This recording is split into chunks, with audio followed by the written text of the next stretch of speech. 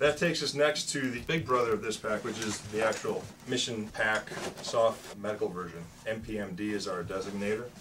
Again, it will come with a pull-out team bag called the Mission Go bag.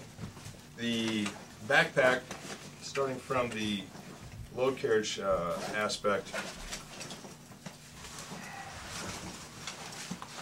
removable shoulder straps. These shoulder straps anchor the same way the old Alice ruck did, through a ring with a loop at the base of the ruck.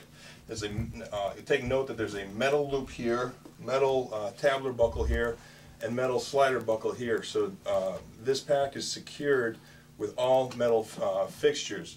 The plastic pieces are not in any of the weight-bearing areas. The reason we went with metal, if you're going to hang this on the outside of a GMV or a Humvee and you're bouncing across the desert, when you get out of your truck, you want to make sure that your backpack didn't snap and fall off the side. The sternum strap is removable. 2 ring attachment points. You can route your Camelback or hydration harness or hydration reservoir through these loops and through this metal ring. Notice there are 2 1-inch Fastex buckles. These 1-inch Fastex buckles are quick disconnects. If you need to ditch your ruck in a hurry, you drop about an 8-inch drop and fall out of the ruck. Also, if those plastic buckles break, the extension still maintains its metal attachment points. So even if this plastic does break in the field, you can continue to use the shoulder strap. Additionally, this shoulder strap system is the same system that we use on the Morp bag, which I'll demonstrate later, and all of S.O.Tech's backpacks. So if you're in the field and you do have a failure of one of your shoulder straps, you can simply take a shoulder strap off of another piece of equipment. At the top of the pack, you have a padded reinforced handle. You also have an extra large antenna hole or water reservoir hose hole, Velcro covered, and on both sides.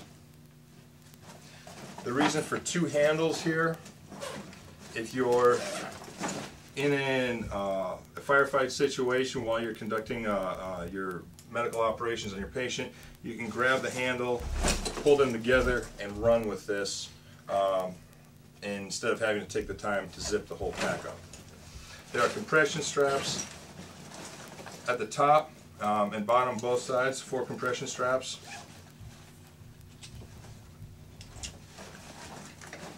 There's a top pocket,